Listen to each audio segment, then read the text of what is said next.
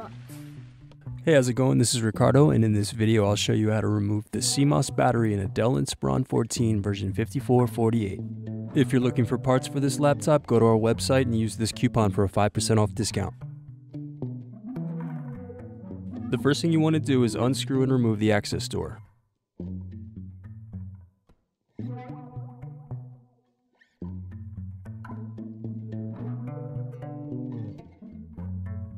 Now unscrew and remove the battery.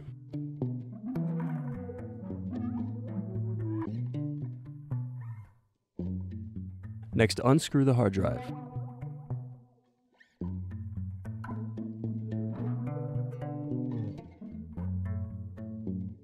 After that, lift the hard drive out of the laptop and unplug the hard drive connector.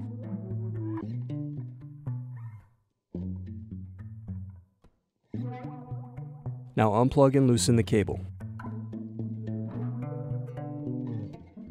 Then you're going to unplug the LCD cable.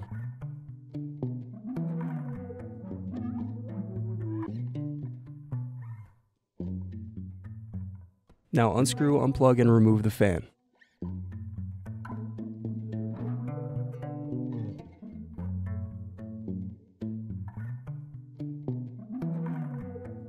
After that, remove the bottom base screws.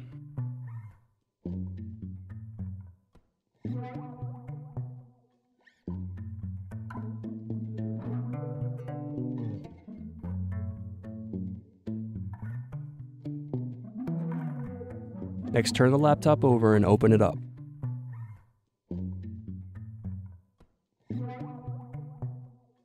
Then, using a flat head screwdriver, press the keyboard tabs in to loosen the keyboard.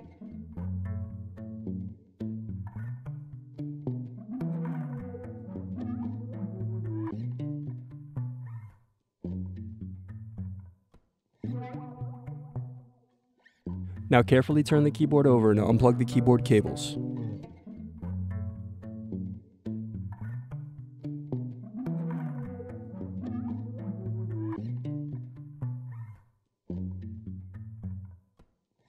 Next, remove the palm rest screws.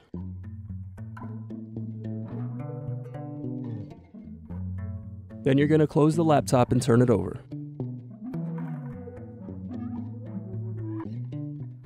Now remove the middle frame.